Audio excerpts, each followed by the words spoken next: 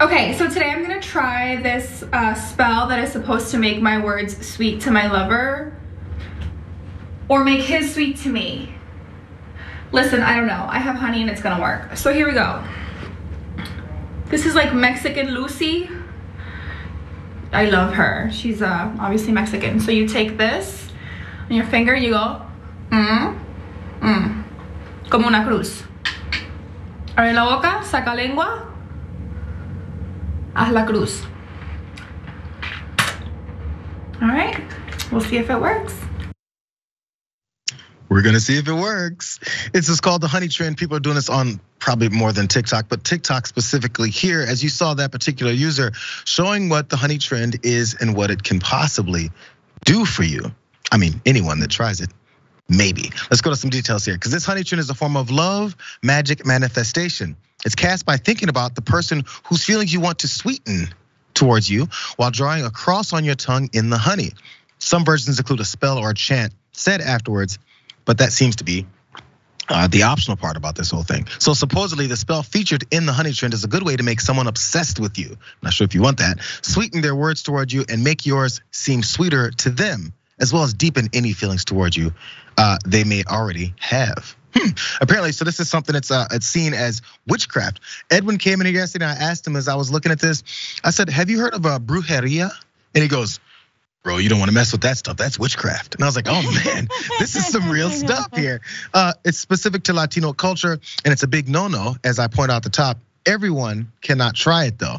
It hasn't stopped people from jumping on TikTok and doing it anyway. I mean, why do we care? Let's watch more.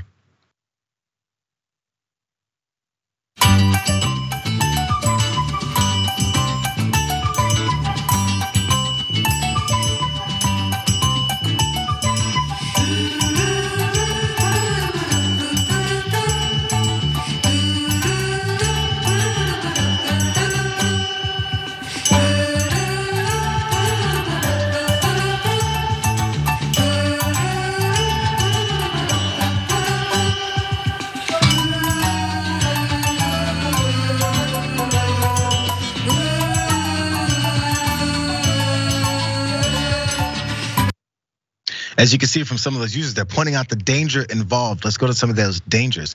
Hispanic magical practice.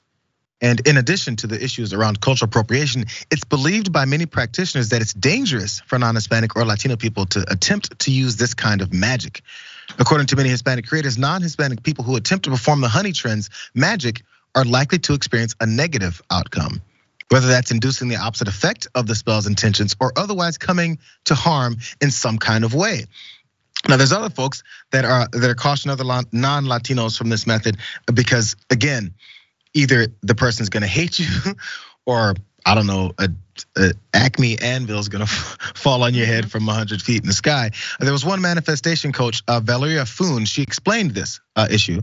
She goes, now this method can only be done by Hispanics or Latinos, but if you want to do it and you're not Hispanic or Latino, make sure to stay protected and don't be surprised if you get karma or if it backfires. There's no, Francesca, there's no specificity behind what kind of thing that could happen to you outside of the person that you want to have obsessed with you actually hating you.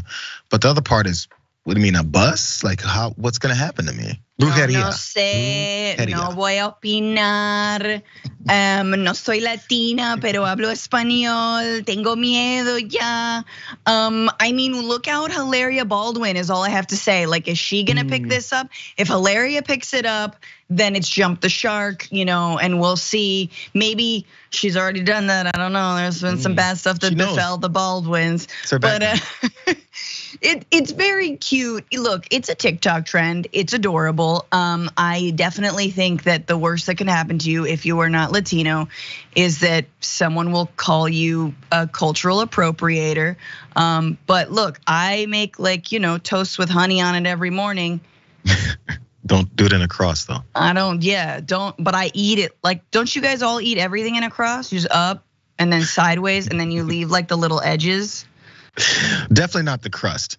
I don't need this, but you know what? I don't want you guys to blame me later. You guys try it and tell me if the love of your life actually comes for you. Make sure you're Latino though, just saying.